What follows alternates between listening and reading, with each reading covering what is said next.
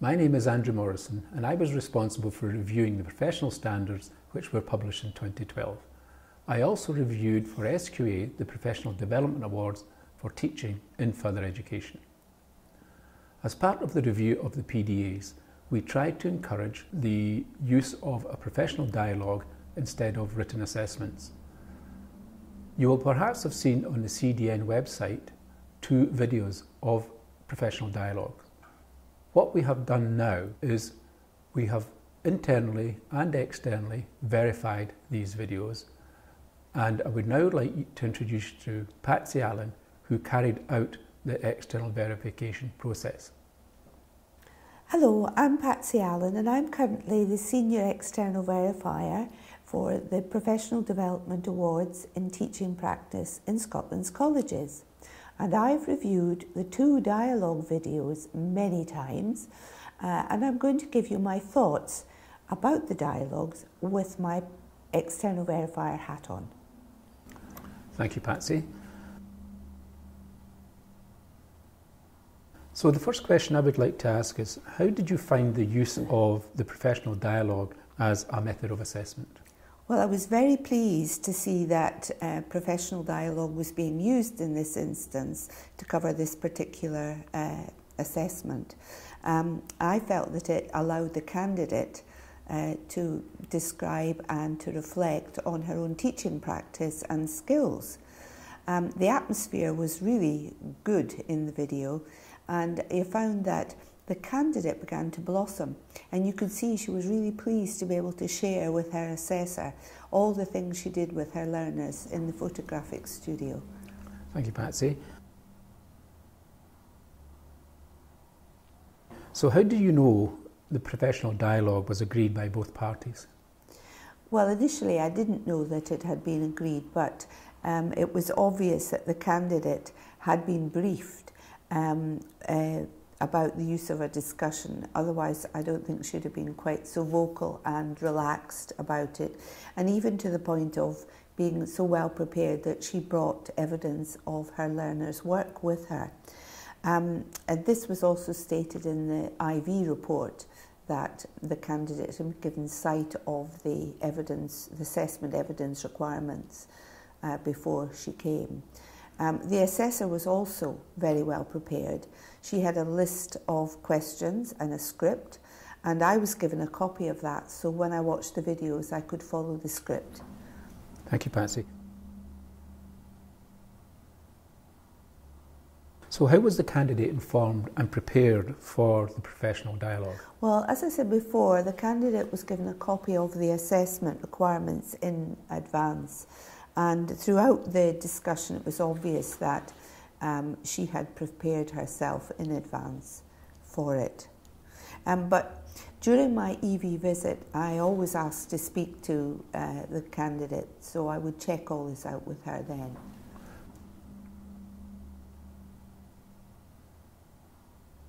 So what else would you look for from the professional dialogue evidence available to you? Well, I would like to see a checklist or the assessment record that they were mapped to the outcomes, the knowledge and skills and the evidence requirements, so that I can see that there are no gaps in the evidence from the professional dialogue video. But if there were any gaps from that video, I would like to see them perhaps go over that in a different way and cover the gaps. Okay.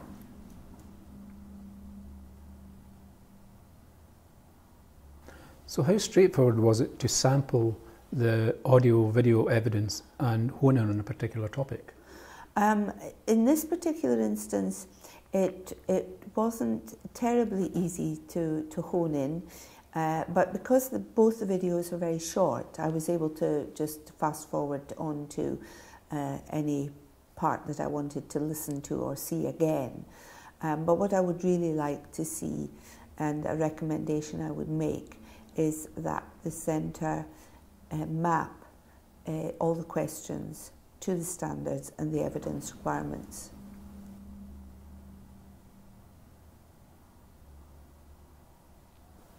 So Patsy, what were your thoughts about the questions being asked by the assessor? The assessor used a variety of good questions. She started off with an open question and then she followed it up with a supplementary or a probing question. She listened intently to the candidate and summarised what the candidate had said really well. The assessor should always encourage the candidate to reflect on their own performance, and they should do this without using leading questions. And I would discuss this with the assessor during my visit if I thought she had been doing that.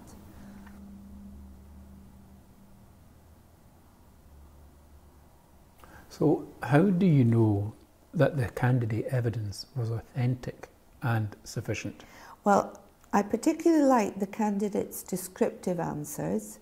She went into a lot of detail, and this was backed up by a sample of her learner's work, and she described the peer observation that her learners undertook. All of this, along with the 2 observation reports and the professional discussion videos, would give sufficiency of evidence in this case. To further confirm authenticity, I would like to see that the assessor and candidate put their signature and dates on any hard copies of evidence in the portfolio. Okay. So could you clearly see assessment decisions were reliable and clearly communicated and recorded? Well, the college standard paperwork was used, and that was called the assessment feedback form. This form was completed by the assessor after the professional dialogues were completed, and all of this was related to the evidence requirements. A decision is given at the bottom of the page with a signature and date by the assessor.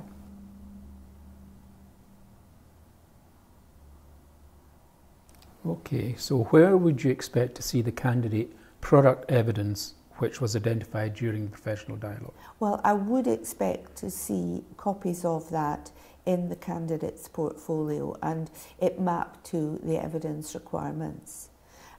I would also ask the candidate about this during my visit. Okay.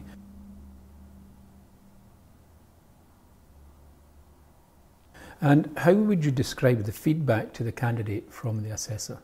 Well, I found the feedback from the assessor to the candidate was descriptive, positive, extensive and full of praise during both the professional dialogue videos and in her reports later.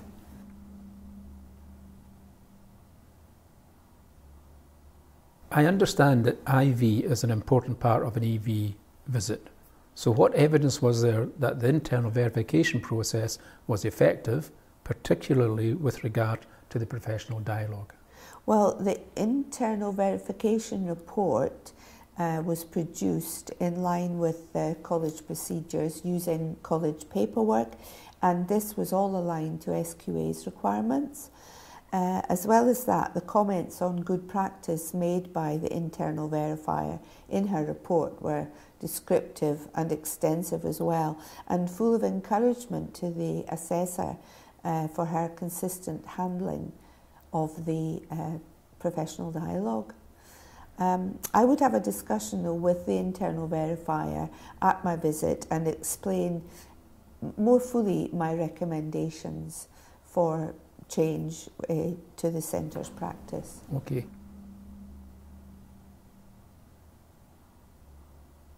So how could the feedback to the assessor from the internal verification process be described? Well, the internal verifier's feedback to the assessor on these professional dialogues was very thorough, detailing where the assessor had demonstrated good practice throughout the process. Thank you, Patsy. So was good practice by the candidate identified and explored by the assessor? Oh, most definitely. I particularly like that the assessor identified at least twice a good practice by the candidate. For example, the candidate's use of peer observation and critique by her learners, and the extra measures she took with somebody who had a special assessment need. And the assessor explored this in quite a bit of detail, giving praise where it was due. Thank you, Patsy.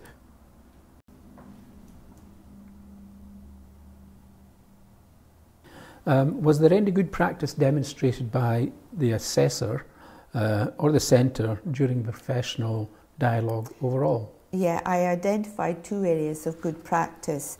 The first one really deals with the assessor's good practice, and that was the before, during and after preparation process, which ran smoothly and supported the production of good professional discussions. The second one was the repeated identification of links to college requirements, curriculum for excellence, and to any relevant theory, which was made by both the assessor and the candidate during the dialogues. And all of that was good practice. Okay.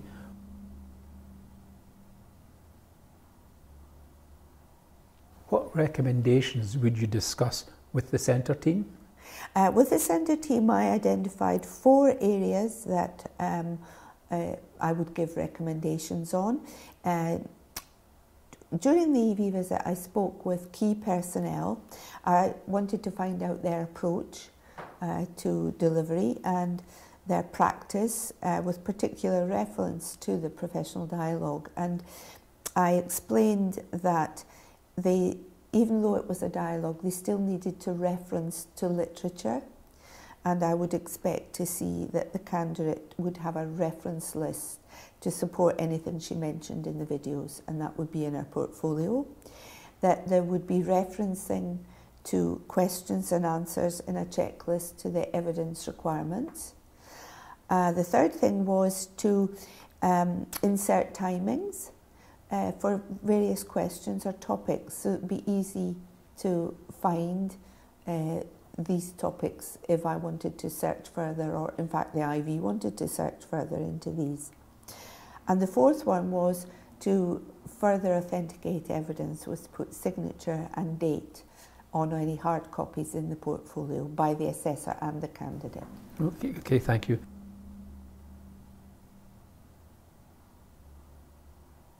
How could the overall conduct of the assessor be described during the professional dialogue? Well, I found that the assessor was very well prepared with a script ready and a list of questions, and she came across as very professional and confident. But at the same time, she was very friendly with the candidate and encouraged the candidate. And she gave the candidate time and space to answer any questions she put to her. Okay.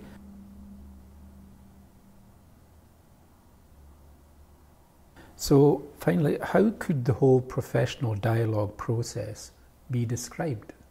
I would describe it as a really good professional piece of work. It was well structured and flowing. The assessor, she kept the pace going so that there were no awkward silences. And it was good to see that the candidate did most of the talking, and that she felt able to go on describing things for as long as she wanted. The discussion really allowed the assessor to probe the candidate and to really find out what she did in her practice. Well, Patsy, thank you very much for that. I think that gives the whole process of professional dialogue some credence and will certainly help the sector.